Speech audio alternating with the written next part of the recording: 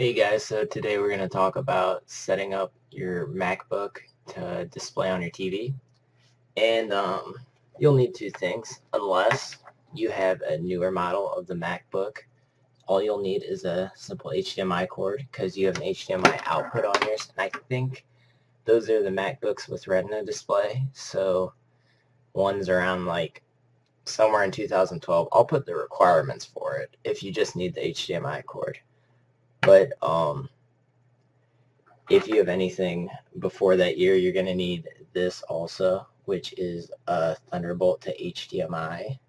That's where the HDMI cord goes. And this part goes in your MacBook because older MacBooks, like the one I have, which is from 2011, doesn't have an HDMI output, so it has to use that. And I'll put the requirements below the video if you need a Thunderbolt or if you can just get away with using an HDMI cord. And guys, just so you know, if you have like a 2009 MacBook, it might not be able to get audio over the Thunderbolt cord because some just can't get audio over that. Alright, so we'll get in the setup. So guys, these run about 10 bucks, and I think mine's lasted for about 2 years, so they're pretty cheap unless you buy like the Apple brand. I'll throw one in the description with pretty high ratings that I've used. So what we do is just plug the HDMI in the bottom. Then I'm going to plug it. Thunderbolt is right here. So plug it in. That's the side to plug in.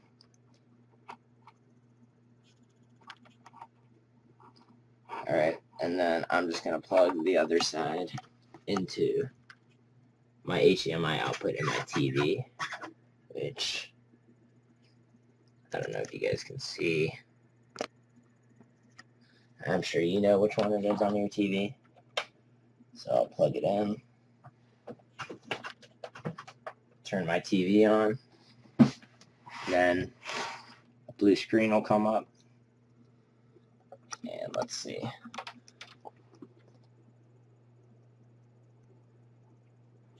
Alright guys, and now I'll go over settings. Okay guys, so now we're all hooked up and it is on my TV, the display. So I'm going to go through some preferences real fast. So we're going to go up here to the Apple, System Preferences, and we're going to go to Displays. Click Detect Displays, and then what I usually use is, I have a 720p TV, so that's what I use. And it'll come up 720 on the TV. I mean, you can change it if you want, if you have like a 1080, but yeah, I keep it at 720 for me.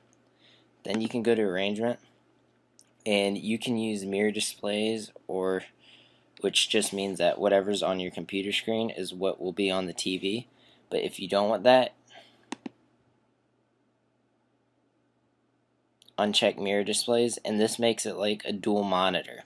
So if I want, I can drag this to the right, and now it's showing up on the TV screen. So that can be pretty handy if you're working on a project or something to have dual monitors, but I don't really need it, so I'm going to put back mirror displays. Alright, and that's all for the video right now, so we'll do audio. So go back to System Preferences. We're going to go to Sound. Go to Output up top, and normally it was on internal speakers, and that's coming out of your computer, the noise coming out of your computer. We want to change it to whatever the TV is on here. So select the device for the TV, and that's the LCD TV for me.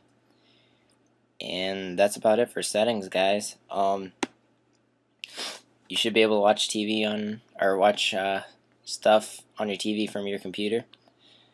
If you have any trouble with audio, I'll put a link that helps solve the problem.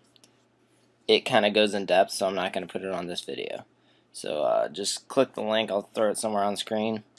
Alright, thanks guys.